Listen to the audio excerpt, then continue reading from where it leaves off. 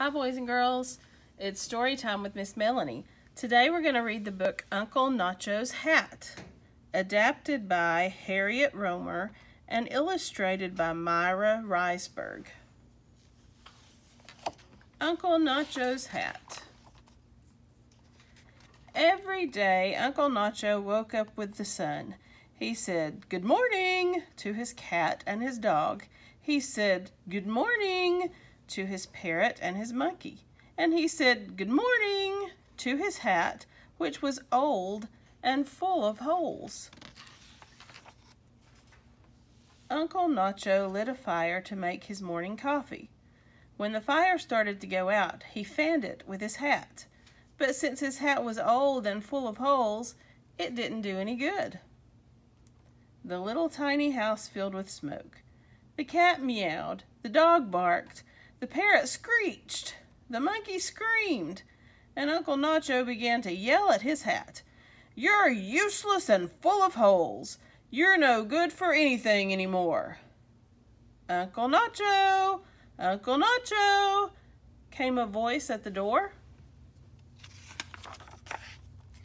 It was Ambrosia, Uncle Nacho's niece.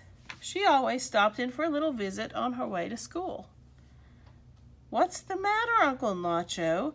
Is the house burning down?" "No, Ambrosia. I'm just fighting with my hat again. It's no good to me anymore." "You say that every morning, Uncle Nacho. So today I have a present for you. A new hat!" Uncle Nacho put on the new hat and looked at himself in the mirror. "See how handsome it makes you look, Uncle Nacho," said Ambrosia. "It's true. All the girls will fall in love with me." "That's for sure, Uncle Nacho. Well, I have to go to school now. I'll come by later." "Take care of yourself, Ambrosia, and thank you for the hat."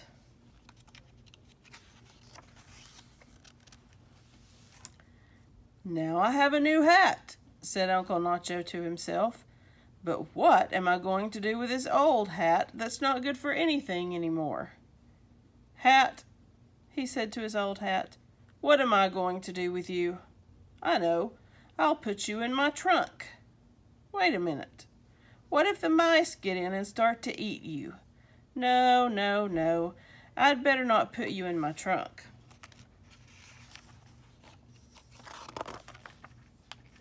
"But hat, you're really not good for anything anymore," said Uncle Nacho.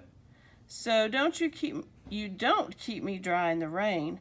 I should throw you away. I'll just take you outside right now and throw you away in the street. Wait a minute. I think I see a car coming. You might get run over. No, no, no. I'd better not throw you away in the street." "But hat, you're really not good for anything anymore," said Uncle Nacho. "You don't keep the sun off my head. I should throw you away. I'll just take you outside right now and throw you in the trash. There. May some good man find you.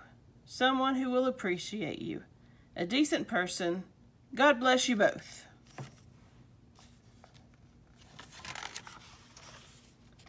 A few moments later, along came Chabela, Ambrosia's mother. She was coming from the market and trying to count her change. Then she saw Uncle Nacho's hat. "I know this hat. It's Uncle Nacho's hat. Somebody must be playing a trick on poor old Uncle Nacho. Hat, you're coming with me right away. I'm taking you home to Uncle Nacho."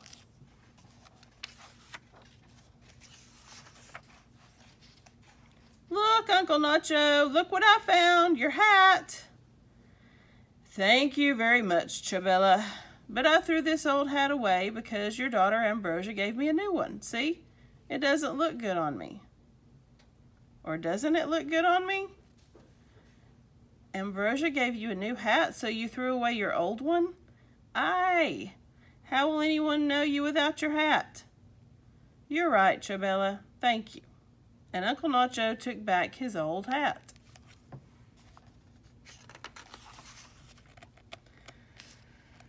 "But in truth, hat, you're not good for anything anymore," said Uncle Nacho. I really should throw you away. This time I'm taking you far away from here. Then my heart won't break when I think about you." So Uncle Nacho took his old hat to the very edge of the town, where the town became the country, and he hung it on the branch of a flowering tree. There. At last we can say goodbye. Under the tree, an old gentleman was just waking up from his nap. He saw Uncle Nacho's hat. "Sir, sir, you've forgotten your hat." "I'm leaving it there," said Uncle Nacho. "It isn't any use to me anymore." "Can you give it to me then?" "Take it. The hat is yours." "Thank you, sir. Thank you very much." Uncle Nacho watched the old gentleman walk away wearing the hat. "At last a deserving person has my hat. May it serve him well." The old gentleman was so happy with his hat that he didn't see Pedro and Paco following him. "Hey, look," said Pedro. "That old guy's wearing Uncle Nacho's hat. He must have stolen it." "We're taking back the hat you stole," cried Paco. "I didn't steal it," protested the old gentleman. "That's a lie. You stole it." The boys and the old gentleman fought over the hat until it was completely torn apart. Finally, the boys grabbed it and ran away. "We got it. Let's take it to Uncle Nacho. Uncle Nacho will be so happy to have his hat." "Uncle Nacho! Uncle Nacho!" "What's going on, boys?" "Look what we've got. We got your hat back from that old thief who stole it." Uncle Nacho was angry. "I gave that hat to the old gentleman, and now you've ruined it.